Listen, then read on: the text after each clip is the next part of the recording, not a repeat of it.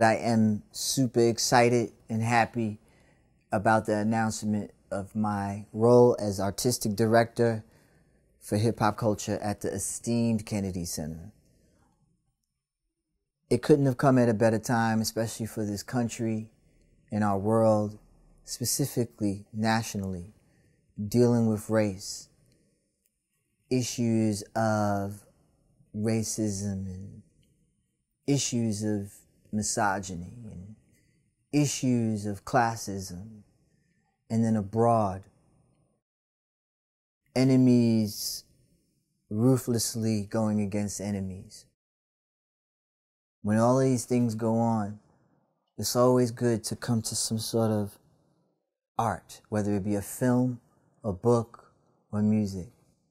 And hip hop is no exception to this antidote for the ills of the world. For over the past 40 years, hip hop has not only served as one of the most influential art forms out of the African American community, but it's also the prevailing energy of culture around the world. We see hip hop in our film, we see it in our commercials, we hear it everywhere. You cannot escape that beat.